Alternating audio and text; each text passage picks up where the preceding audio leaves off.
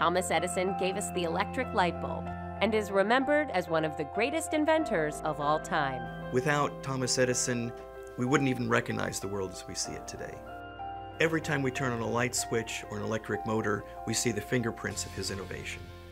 Born in 1854 in Milan, Ohio, Edison's first job was selling newspapers on the railroad. By age 15, he was a telegraph operator, where he became interested in electrical science. Edison set out to be an inventor. He hadn't really gone to school to be a scientist or engineer, but by the time he set up his invention factory in Menlo Park, he was producing inventions the way we would produce machines. Edison's first invention to sell was an improved stock ticker, which was a huge success.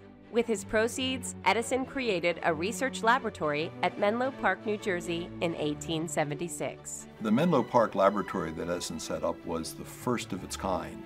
Today we would have called it an incubator, but at the time it was unique. In 1880, Edison came upon a really practical incandescent bulb using a carbon filament, and also an electrical generating system to distribute the electricity to these light bulbs, which fundamentally changed the way that we live. Our society suddenly became a 24-hour society.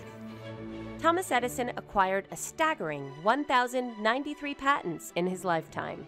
The storage battery, the motion picture projector, the motion picture camera, the phonograph, or record player as we would call it nowadays. We take for granted that we can listen to any music we want to hear at any time without having to go to a concert hall. But that was not possible before Edison.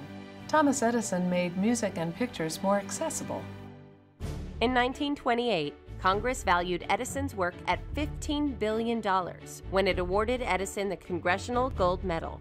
When Edison died in 1931 at the age of 84, his estate was only worth $12 million due to decades of defending his patents in court and the Great Depression. Most of Thomas Edison's research was not to understand why something behaved the way it did, but try to understand how to make it better. Edison said that genius is 1% inspiration and 99% perspiration, and I think we could all learn from that.